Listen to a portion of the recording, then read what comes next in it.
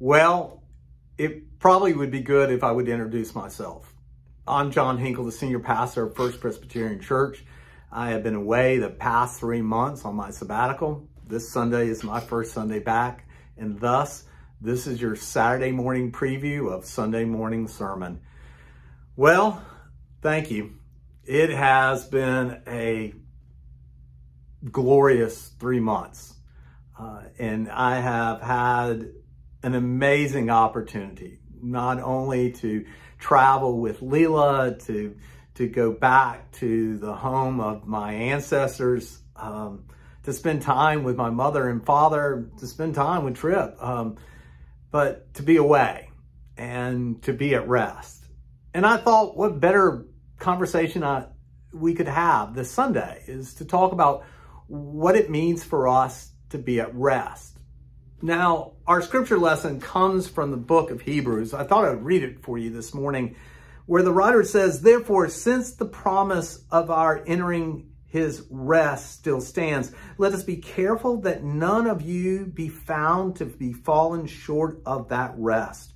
For we also have had the good news proclaimed to us, just as they did in the past, but the message they heard was of no value to them, because they did not share the faith of those who obeyed. Now we who believe entered this rest, just as God said, so I declare on my oath, in my anger, they shall never enter my rest." So what's he talking about? Well, when we talk about the word rest, and same is true for the author of Hebrews, he's focusing not on the Greek word for rest, but the Hebrew word for rest. And the Hebrew word for rest is Shabbat. It's where we get the word Sabbath. Now, interesting enough, and I'm sure you've heard this before, there is only one command given in the creation story. Just one. Now think about it. From day one, when God first spoke and started making all of this happen, all the way through the sixth day when God spoke and made us happen, meaning humanity happen, what is God doing? God is at work. But on the seventh day, we read that God needs to rest. And not only does God want to rest, but God calls us to rest with him. God calls us to rest with him. And in resting with God, we fulfill the fourth commandment.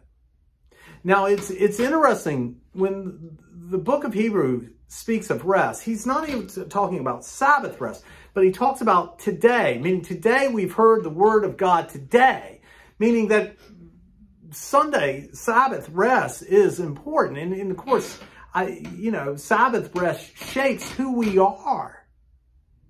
There's nothing more important to our Christian identity than to gather together for worship and to rest in Christ.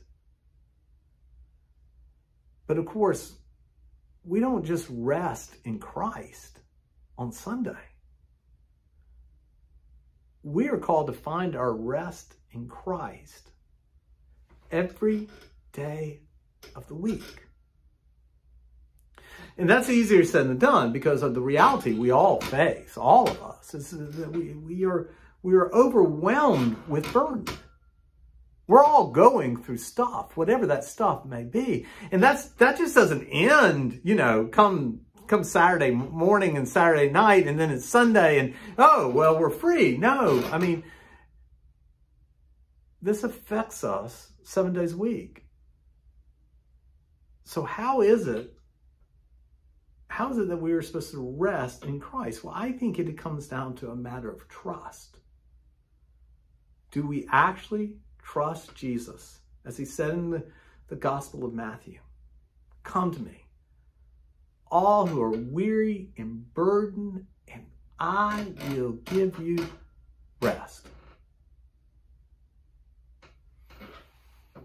I think one of the ways believers are different from those in this world is that we actually believe Jesus when Jesus says to us, whatever is going on in your life, whatever it is,